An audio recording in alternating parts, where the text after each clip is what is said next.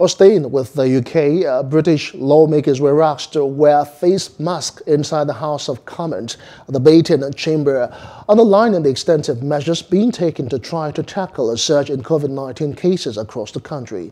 Britain is facing its worst weeks of the pandemic so far, with new cases and deaths exceeding previous records and hospitals under extreme pressure, even as a vaccine against the virus is being rolled out to millions of citizens.